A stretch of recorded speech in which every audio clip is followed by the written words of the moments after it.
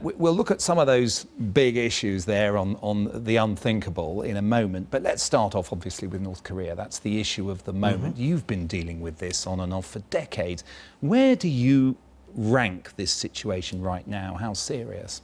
So I continue to think the risk of actual war is very low because no one would benefit from it. For the North Koreans, it would be fatal, and for the U.S. and its allies, it would be incredibly costly.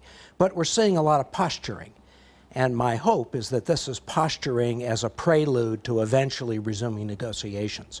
A lot will depend on Kim Jong-un's calculations. He's demonstrated a very credible nuclear capability with 5 nuclear tests. He's begun to demonstrate a long-range missile capability, but the cost of that has been much more serious economic sanctions, which the Chinese have been prepared to support. So at some point, will Kim Jong-un decide he can come back to the bargaining table with a strong position and look to see what he can get in return for accepting limits or a freeze on his nuclear program? I don't know that we're there yet.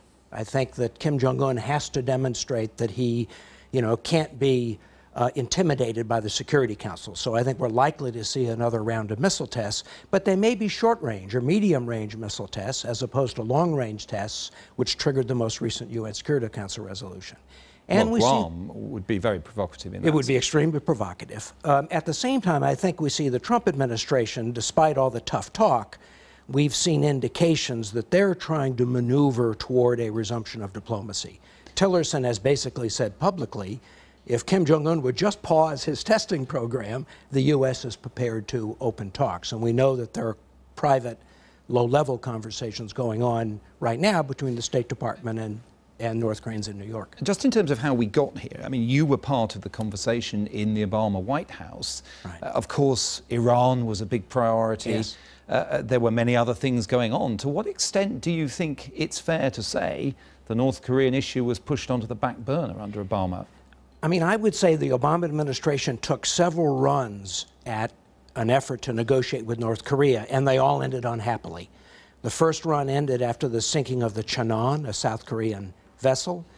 Then the most successful resulted in an actual agreement, the so-called Leap Day Agreement of February 2012, where the U.S. provided humanitarian assistance, the North Koreans agreed to suspend testing and freeze their nuclear program, and Kim Jong-un violated the agreement 3 weeks after it was done. So I think at the end of the Obama administration, the conclusion was that there was just no value in talking to North Korea until more leverage was built up. But the missile testing continued Yes. and unchecked in that As I sense. say, I think you've seen 2 processes happening at the same time. Kim Jong-un has accelerated his missile testing program in order to strengthen his capability, and the sanctions have begun to build up.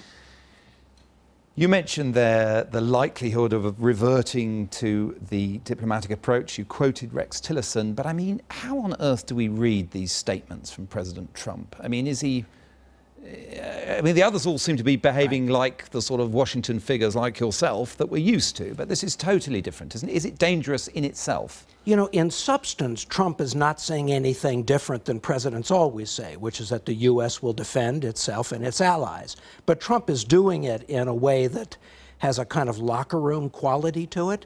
And I think my concern is that we don't want, I hate to see the President of the United States put himself in a position where he's being equated with Kim Jong-un. The North Koreans are famous for their bluster. And I think it's important that Trump not go too far in terms of making our allies nervous. There's some value in making the Chinese nervous, so they'll support economic sanctions as a way to get diplomacy started. But I think if you go too far with bellicose rhetoric... You've spent a lifetime working on proliferation. Yeah. Is it ultimately just delaying the inevitable, that other countries will get the bomb and that eventually one of them will use it? I think, you know, in some cases, countries have made the decision to give up nuclear weapons programs. South Africa is a very good example, South Korea, Taiwan. In other cases, U.S. efforts have failed. Pakistan, Israel, India, North Korea. So you never really know when you start whether it's going to succeed or fail. You've got to play out your hand, and at the end of the day, you'll know. Gary Samore, thank you so much.